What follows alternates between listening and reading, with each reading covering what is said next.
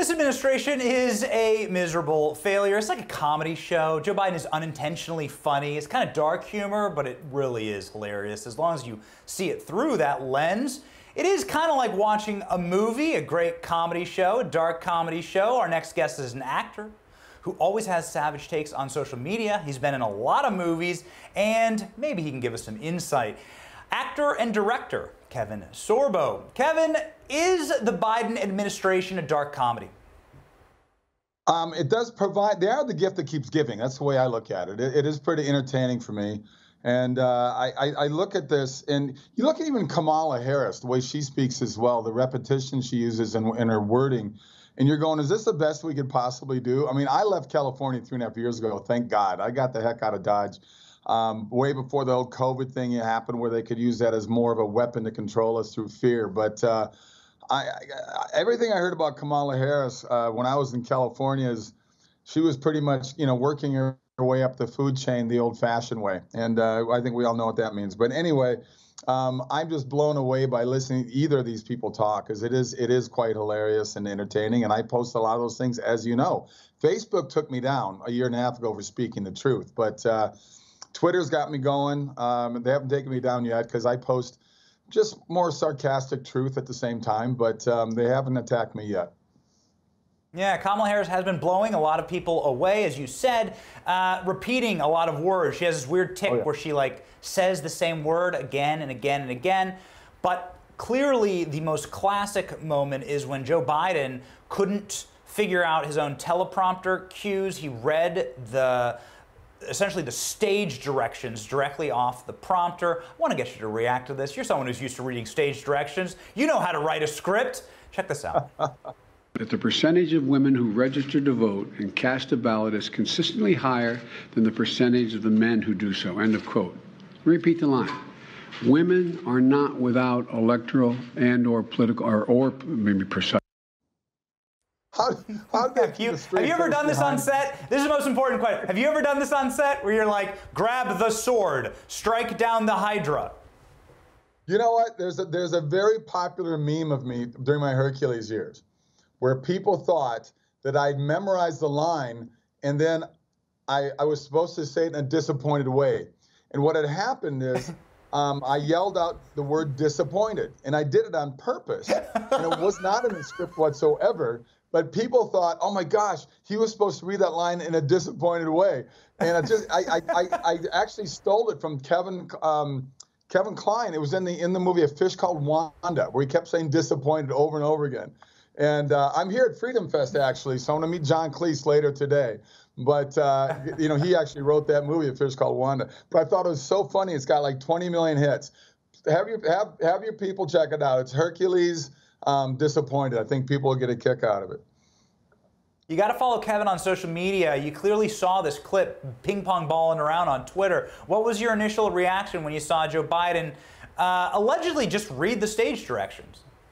He's done it before. That's not even the first time he's done it. And it on one hand, it's incredibly sad because we know that this guy there's something going on, and he's not all there. And it's pretty obvious that that's the case. I mean, they hit him in, they kept him in a bunker the whole time during the election year and told him, said, don't go out, Joe. We got this handled. We're not going to do it. It's not going to happen to you what happened to Hillary with the so here's the guy that they just hid. And it's amazing to me that this guy is our president. I lived in Europe for 3.5 years. I lived in New Zealand for a long time, Australia. They're laughing at us. They're saying, are you kidding us? These are coming from socialist countries. They're saying, how crazy and weak our government has become. And, this is where we're at right now. But we have to keep fighting the good fight. I love what you're doing. And I think all of these pieces that we're putting together, that's why I'm here in Vegas for the Freedom Fest right now. I'm in a couple of panels, and I'm going to have a great time speaking the truth. And that's what we got to keep doing.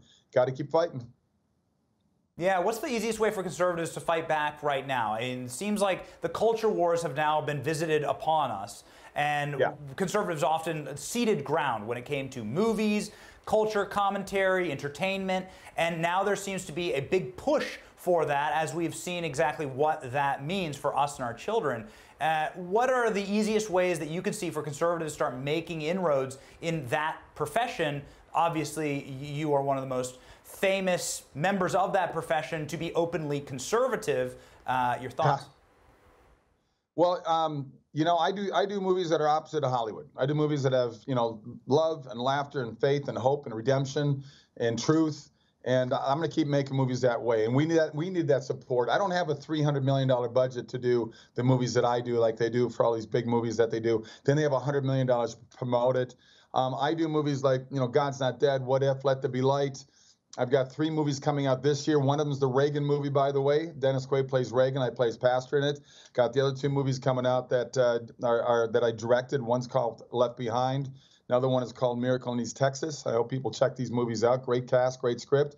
Go to sorbostudios.com, sorbostudios.com. Sign up and support us, guys, because Andrew Breitbart said it. It's been said before, but politics runs downstream from culture. Who runs the culture? Hollywood does. The mainstream media does. And we got a battle, guys.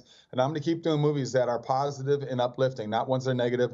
I just saw Top Gun. I would never give a plug for a big budget movie because of what the agendas they do, but this movie is awesome. This movie makes you stand up and be proud to be an American. I thought it was a great movie, and I highly recommend it.